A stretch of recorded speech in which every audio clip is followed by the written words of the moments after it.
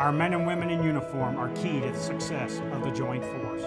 We must do everything we can to support and protect each other, both on and off the battlefield.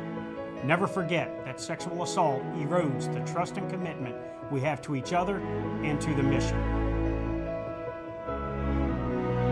We want to stress the positive impact that prevention can have on a unit. That's right, SEAC.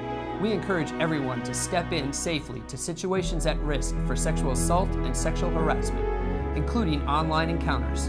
You can delegate, distract, or directly intervene to defuse or report unsafe and disrespectful situations.